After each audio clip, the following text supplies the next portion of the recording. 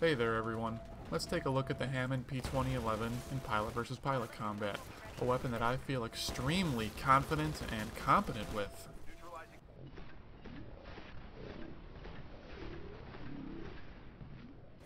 The Hammond deals a maximum of 60 and a minimum of 45 damage versus pilots, with a drop-off starting at 20 meters and a drop-off ending at 28.56 meters. This means that you're almost always going to be a 4-shot to kill, but you have the potential to drop down to 5 at longer ranges. So these damage numbers are interesting, to say the least.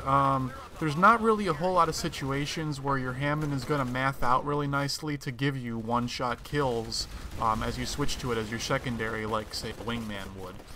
It's going to often be 2 or 3 hits to kill, and frankly, in my personal opinion, I don't find a whole lot of situations where that seems a whole lot better than just having an auto pistol secondary instead. But, you know, let's talk about the good parts of this weapon, the strengths of it. How can we use it really well? So, the things that I think that are kind of uncannily good about this pistol in comparison to the Hammond or the Wingman is that its hipfire spread, even when jumping around, is really tight. I mean, it's no car SMG, but it's pretty good. So one of the things that I really like to do with this weapon, and that I think where it really shines, is is if you're playing a parkour kind of style, playing really fast, and you don't want to be ADSing much, so it kind of goes hand in hand with a counterweight car. So run around with a counterweight car and a Hammond auto pistol, and excuse me, not a Hammond auto pistol, just the Hammond P2011 semi-auto pistol, and you can essentially never have to aim down your sights. Most of the time, anyways.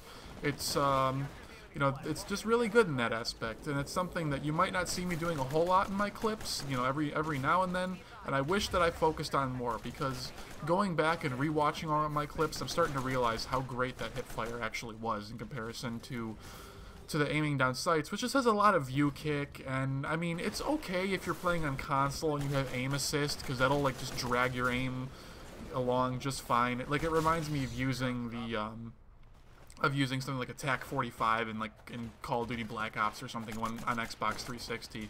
But regardless, it's not a bad pistol. I mean, it doesn't have those really attractive damage stats like the Wingman does, but it has an interesting kind of niche in between the auto pistol and the Wingman that allows it to be alright.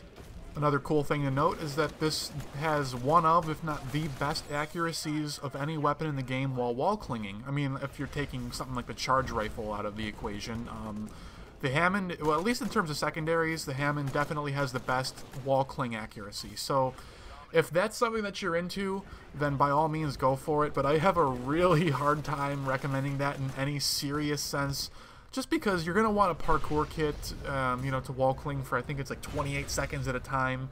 But when you're doing that, you should be holding your primary weapon out anyways.